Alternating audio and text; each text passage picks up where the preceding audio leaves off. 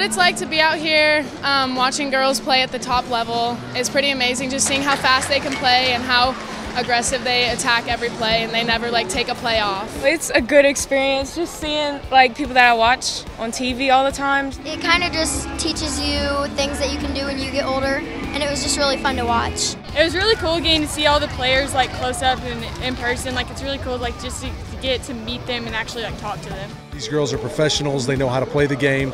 They can play it physically. They have a mental approach to it. And our girls being able to see that and knowing what the ultimate goal in their life is and what they need to do to get to it has been very beneficial. You know, you can tell people things, but to show them exactly what they need to do is the most beneficial way to do it. This field for all of us has had an atmosphere that we've never experienced before. There's so many people here. There's so much excitement about the sport, and we can't wait to come back.